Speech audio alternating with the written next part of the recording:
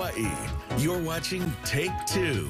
Welcome back. It's 8:40. With breezy conditions, we're getting a safety check on all wind-related sports. That's right. And Dallas Ontiveros, he joins us live from Magic Island with more details.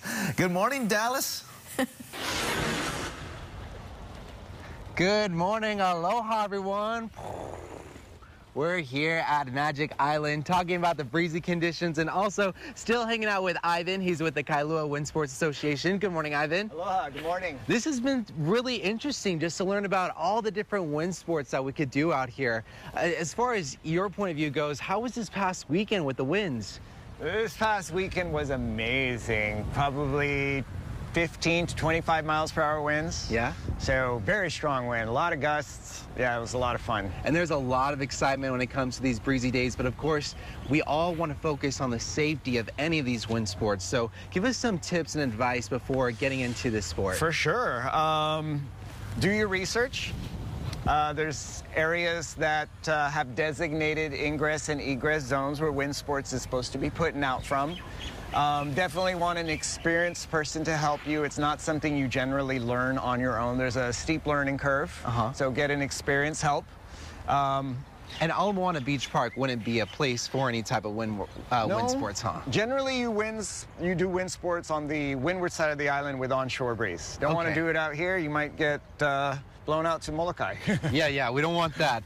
But of course, there are different boards to really start your wind sport experience. So if you could go ahead and show our viewers the different boards and what we could do with them. So this one here is a twin tip. Okay. And this one's used for kite surfing. This one's a lot of fun if you want to do tricks. If you want to jump, you want to boost and get really high air. Yeah. Or if you want to do different aerial stunts, that's what this one's for. Right here, this little clip here is where you could put a device called a WOO, and it's an accelerometer. It'll measure your speed and your height from when you leave the water. Tell you how high you managed to get. Do you have a record by chance you want to share? 46. 46 My feet. personal record in Hawaii's wind conditions.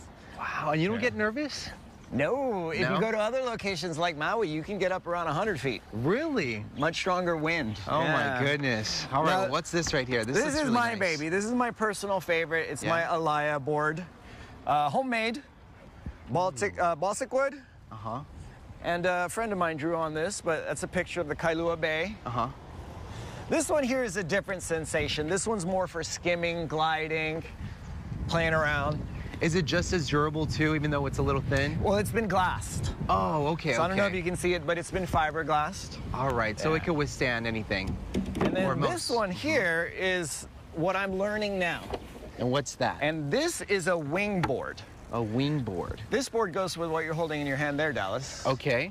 So this board here gets attached to the foil, and the wing goes in your hand, and you end up out of the water gliding on just that foil. And your truss is fully on this part. Yes. And you just have to hold on as best as you can, right? Well, look at how you can hold it with just one finger even. Oh, all right. You know, it'll just float. See, one hand. And that's all you need. That's all you need. Okay. And then, surfboard, last one. Last in the quiver. Yep, those are the toys. Well, these all look great. You make it sound so easy. This is all new to me, so I'm just soaking in all the knowledge and, information that you're sharing with us. But if anyone wants to recap or just get their minds refreshed again, where can they go to? KailuaWindsportsAssociation.com. Okay. You can email us at KailuaWindsports@gmail.com. There's numerous Facebook sites out there, chat groups and things like that. So get online, go to your social media. Hopefully you have a friend or someone who's doing some wind sports. You can get them to help teach you, take you down there. But it's a friendly group. So if you come down, you can just talk to people. Kailua Bay, one of our most popular spots. Another popular spot is Mokulei up at North Shore. Okay. All right, well, that's nowhere, and we'll put all this information on our website at Pt.2.com. So I'll let you hand this over, but thank you so much, Ivan, for your time. My pleasure. And again, if you want some more information, check our newscast tonight and visit our website, Kt.2.com, for more info. Reporting here from Magic Island, Dallas Ontiveros, Kt.2 News, working for Hawaii.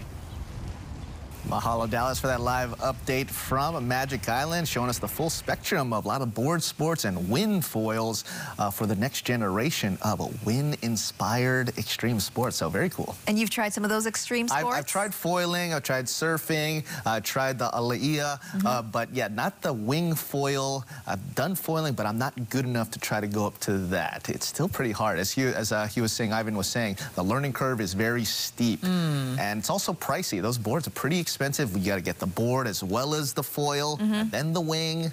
So I'll probably buy like 4 surfboards for that amount. Oh, really? Seems wow. like that. So I'm still. I love surfing. Stick right there. I'll stick to the sand. Yeah. I'll encourage you from the shore. But it's cool. Like, you see some people on those foils. You can go anywhere, which ways, doing flips and stuff. And as Ivan was saying, 45 feet he went, and up to 100 over on Maui on the north side. It's getting popular. Yeah. People are flying. It's the way to do it legally. All right, coming up.